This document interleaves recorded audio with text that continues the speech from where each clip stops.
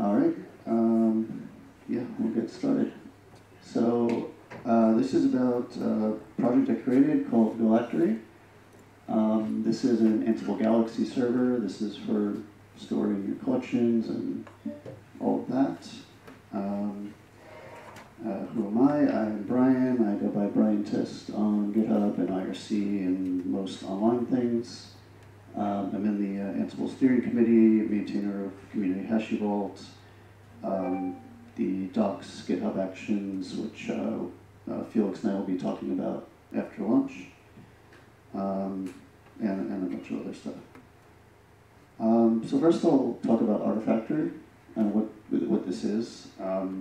Artifactory is this product that basically has a bunch of different repository types to store all your stuff. There's this concept of local repositories, which are your things. There's remote repositories, which sort of shadow a remote. And there's virtual repositories, which are like a single endpoint that will combine both of your local and remote artifacts. It stores many types, this and a whole bunch of other stuff, and not Galaxy.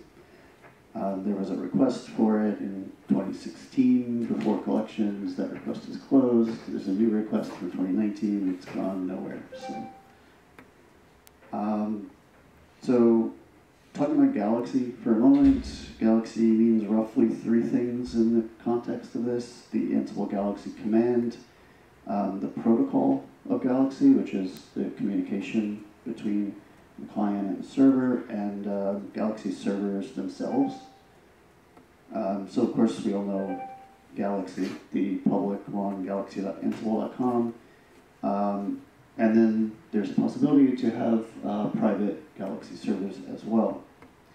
So we want a private server probably for our own stuff, our internal collections, company stuff, that kind of thing. And so there's Galaxy NG. And this is, I believe, slated to replace the public Galaxy software. Has lots of contributors. People pay to actually maintain it. It is full-featured. It's got a whole UI and search and authentication and all of that stuff. And Galactory has none of that. So why not Galaxy NG? So there's Pulp, which is the actual software behind Galaxy NG. It stores artifacts of different types, content plugins for extending the types, and Galaxy NG is a Pulp plugin. And it sounds a lot like Artifactory, but I already have Artifactory. And that's really why I built this. So to be clear, I'm not saying don't use NG. I'm actually saying you should use NG if you can. But if you've already got an entire artifact storage system, I could see why you might not want to run another one for one repository type. So that's kind of what this project is. It's a very small thing. It implements Galaxy v2, including publishing. And so the two main features are to store and retrieve collections, and then to also transparently proxy to an upstream Galaxy server. This is meant to give something similar to Artifactory's virtual repositories, so you can kind of have one endpoint, get your internal stuff and the public stuff. So the basics about Galactory: it's a Flask-based web application. It's only for collections. Sorry, roll enthusiasts.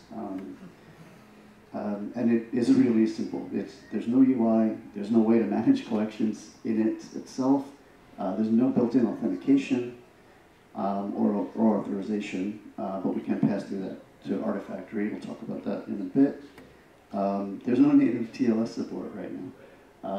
That will probably change, but for now I'm basically figuring if you're not running this locally, you'll probably put it behind a reverse proxy or a load balancer or something like that. So, direct collection storage. In Artifactory, this uses a repository type called generic. It just stores files and metadata. And so for this, we really just have to put the tarball in Artifactory at some properties that Galactory will use to serve API requests. It also supports the publish command, so we can do publishes with ansible-galaxy collection publish, and that will make it into Artifactory. Authentication, there's a bunch of options in Galactory for this. So, as I said, all authentication is handled by Artifactory, and so if you want an anonymous Galaxy, you can make your repository in Artifactory, allow anonymous reads. You can configure Galactory with an API key. That will allow it to do writes, that will allow it to also do caches. One other neat thing is like the ansible-galaxy command supports a token. But the ansible-galaxy command doesn't know anything about the token, it really just puts it in the request. So we can exploit this by putting an Artifactory API key as your Galaxy token. That will get sent along in the request. Galactory can use that to authenticate to Artifactory so that you can have sort of like per user authentication. Then there's the upstream proxy feature. This will merge remote and local API results, and that way you get a single point of view. The API results are also cached in Artifactory. This does retries to upstreams in case there's some kind of connection problem or something like that. The first time a collection is retrieved from the upstream Galaxy, it gets put into Artifactory so that it then basically becomes local, and that means it will be served directly from there the next time. You can also exclude namespaces from upstream requests. So if you're proxying to public Galaxy and you've got internal collections, in let's say your company's namespace, you can prevent those requests from ever hitting the upstream. This is really helpful for avoiding Galaxy outages and 429 throttling errors. I know there's a lot of Galaxy outages and stuff. I think that's going to be much improved soon. But the throttling errors are very real. I was doing some CI for an internal collection, one collection, but the test matrix probably, I think it spans 6 Ansible versions and 2 Python versions, and that alone just died. I got throttled immediately from Galaxy, just trying to install the dependencies. So ways to run it. It's a Python package. You can pip install. You can run the module. There's a container as well. Just to note that the container that is on the repository is using the internal Flask web server, which you're not supposed to use in production. Being Flask, you're really meant to use it with a custom, a production WSGI server. I don't have any examples of that, but it's pretty easy to do. How to configure it? There's a whole bunch of command line options you can give it.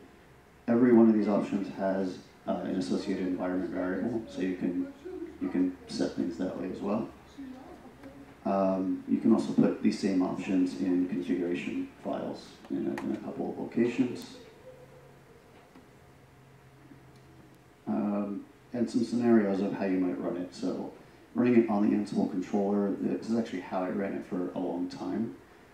This could be on your workstation, this could be in CI pipelines, which is where I used it a lot. If you're not publishing anything and your repository allows anonymous access, you don't even need any secrets. And so you have no service to run and maintain with this kind of setup. Or you could choose to run it somewhere centrally, like in your company. You have a single URL for everyone.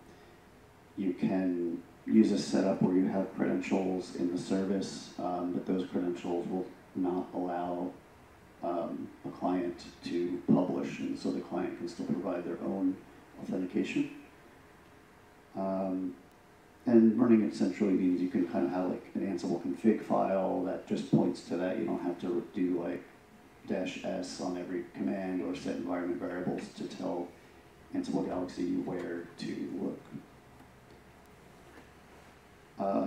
So I want to acknowledge Civil, who wrote the Amanda, which was a very simple kind of Galaxy server that just read from files in a directory. That's kind of what first inspired me to write this.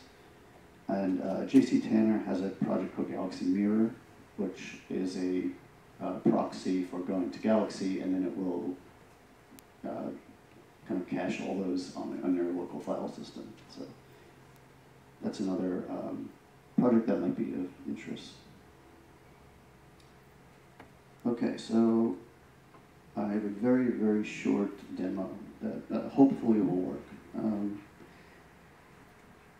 So as David said yesterday, I kind of like pre-baked this, kind of because Artifactory takes like 3 to 5 minutes to start, even with nothing in it.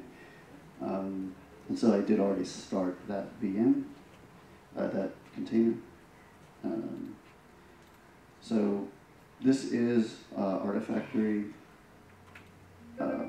I have this repository here called Ansible Collections. There's 2 collections in there now that I put in here already. I will start Galactory, which doesn't take any time at all. And we can see Galactory is running. There's a little health check endpoint in there in case you need that. You can set custom text in there. So I'm going to take a look at this collections endpoint here in Galactory. So this is actually returning only those 2 collections that we have in there. And if we looked instead at, like, we ask Galactory for all the versions of Community General, it will give us that too, because that is proxied to the upstream Galaxy. Now, because I hit this endpoint,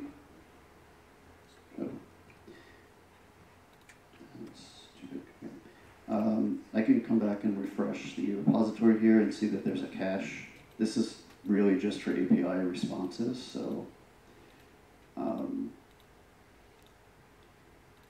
and this is because the Galaxy protocol kind of has to make up several calls when you go to install a collection, figure out the versions and all that. And so this was, again, to kind of avoid outages, but mostly throttling issues. And the cache is very configurable, so there's a bunch of options for that. Right, so let's try to do some commands.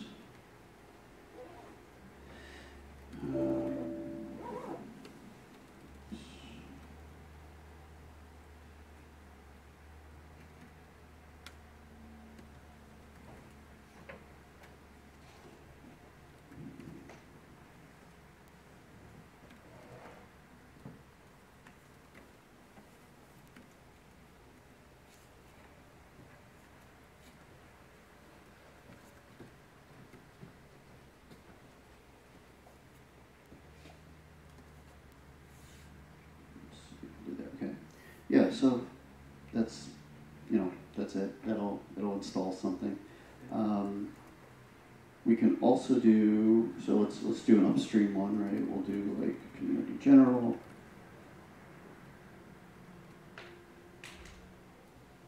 Oops. We have Community General. Okay.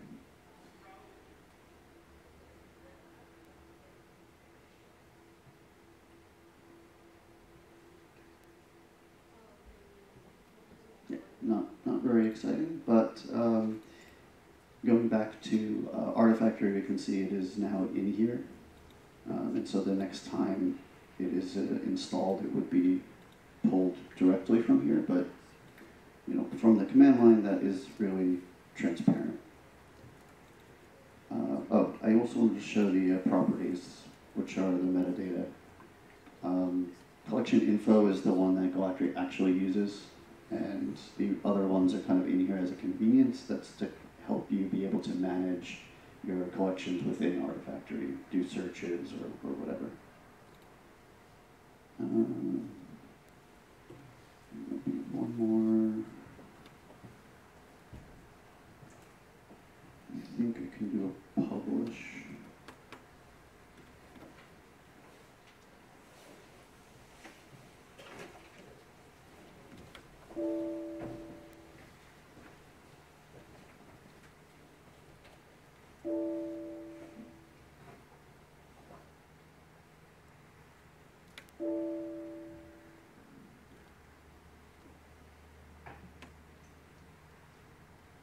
Yeah, okay, that worked.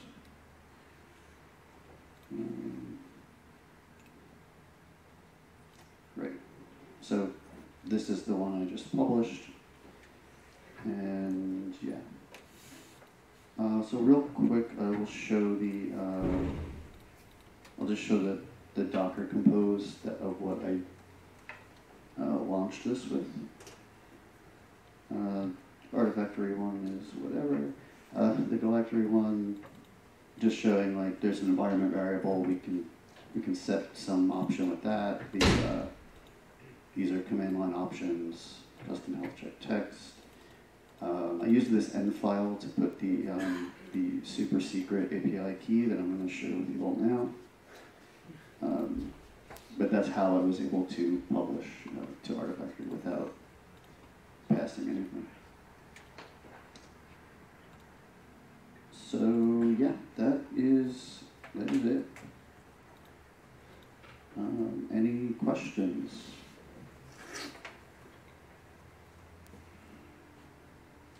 Yeah. Will there be support for execution of variables? So the question was, will there be any support for execution environments? Do you mean publishing execution? No. This is just for Galaxy protocol. So just collections for now. Maybe it could be roles at some point too. Yeah. It's mostly a silly question. Is there a role to deploy Galactory? Or a playbook? There's a module. It's called pip, Ansible built-in pip. Okay. Is there an Ansible base operator to install this now?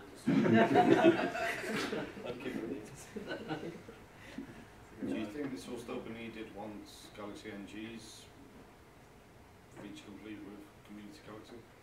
That's a great question. So the question is, will this still be needed when Galaxy NG is feature complete? Yes, I think so. But there's no technical deficiency in NG or even current Galaxy this is needed for, right? It's really all kind of organizational, right? Like we have a whole team who manages a bunch of tools, one of which is Artifactory, right? All of our artifacts are there, everything is there. They're not going to run another one just for Ansible collections. My team does not want to run a whole thing just for Ansible collections either. This is basically a middle ground of like, here's a very small thing, and then we can put our, what amounts to a couple megabytes or 100 megabytes of stuff in with all the other artifacts. Because that has internal support, backups, page review, rotations, that kind of thing. Yeah, no, that's very good. Yeah. It's not really a question to you probably, but is it maybe possible to change Galaxy NG so it can use something else in bulk and use that one with Artifactory?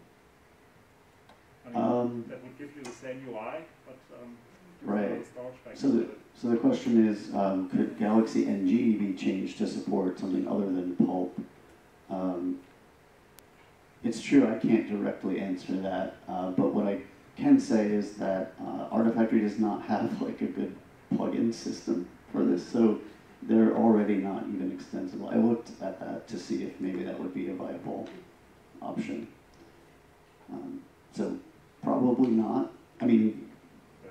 not for Artifactory anyway.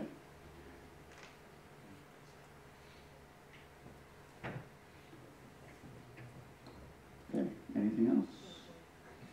I think we can wrap up.